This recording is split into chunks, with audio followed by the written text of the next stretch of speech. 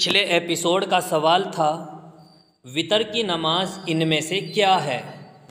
آپ کے آپشن تھے اے فرض، بی واجب، سی سنت، ڈی نفل، اور صحیح جواب ہے بی واجب۔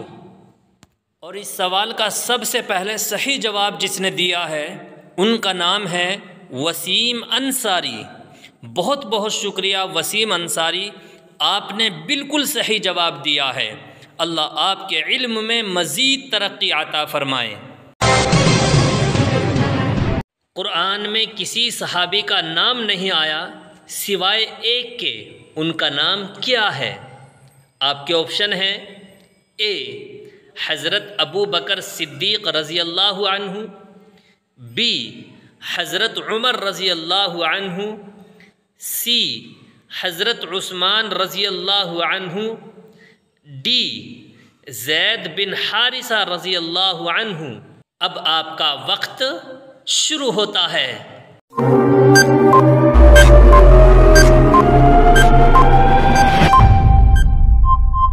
صحیح جواب ہے ڈی زید بن حارثہ رضی اللہ عنہ۔ قرآن کریم میں کسی بھی صحابی کا نام نہیں آیا ہے، حتیٰ کہ خلفائے اربعہ کا نام بھی نہیں آیا ہے، تو پھر زید بن حارثہ کا نام آنے کی کیا وجہ ہے؟ وجہ اس کی یہ ہے کہ زید بن حارثہ زمانہ جاہلیت کے غلاموں میں سے تھے۔ حضور اکرم صلی اللہ علیہ وسلم نے ان کو خرید کر آزاد کر دیا تھا اور اپنا لے پالک بیٹا بنا لیا تھا۔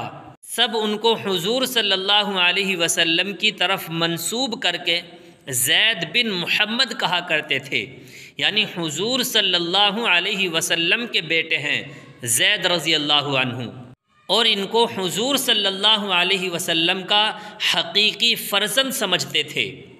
حضور صلی اللہ علیہ وسلم نے ان کی شادی اپنی پھوپھی کی لڑکی حضرت زینب رضی اللہ عنہا سے کر دی تھی۔ جب ان دونوں میں یعنی میاں بیوی میں موافقت نہ ہوئی تو حضرت زید رضی اللہ عنہ نے حضرت زینب رضی اللہ عنہا کو طلاق دے دی۔ اس کے بعد حضور اکرم صلی اللہ علیہ وسلم حضرت زینب رضی اللہ عنہا کی دلداری کے لیے ان سے شادی کرنے پر تردد میں تھے۔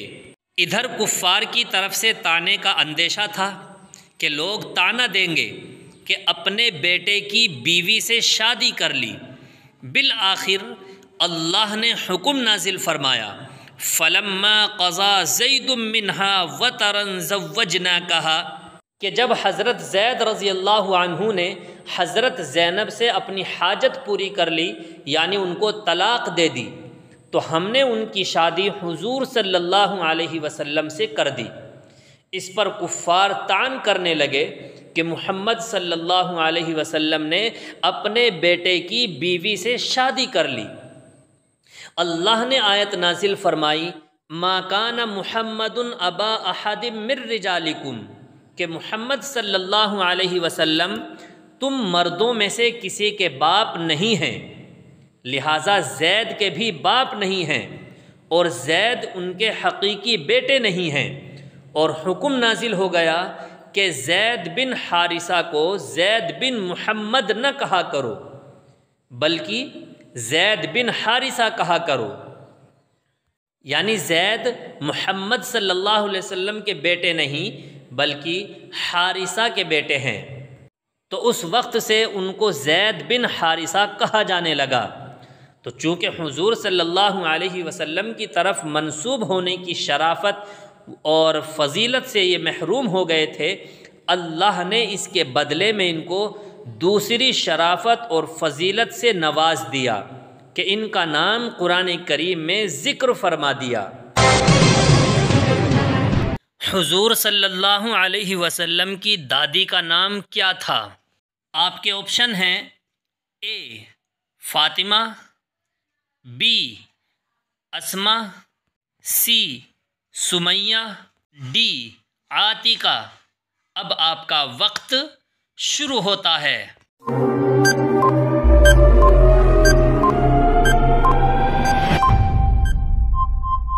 صحیح جواب ہے اے فاطمہ۔ حضور صلی اللہ علیہ وسلم کی دادی کا نام فاطمہ بنت عمرو بن عائض تھا۔ اب آ گیا ہے آپ کے کمنٹ کرنے کا وقت۔ دیکھتے ہیں کتنے لوگ اس سوال کا صحیح جواب دیتے ہیں۔ جو اس سوال کا سب سے پہلے صحیح جواب دے گا اس کا نام اگلے ایپیسوڈ میں آ جائے گا۔ سوال ہے حضور صلی اللہ علیہ وسلم کی پیدائش کس دن ہوئی تھی؟ آپ کے آپشن ہیں اے جمعے کے دن، بی پیر کے دن، سی منگل کے دن، ڈی جمعرات کے دن۔ اس سوال کا صحیح جواب دینا ہے آج شام 7:30 بجے۔ دعاؤں میں یاد رکھیے گا۔ السلام علیکم ورحمۃ اللہ وبرکاتہ۔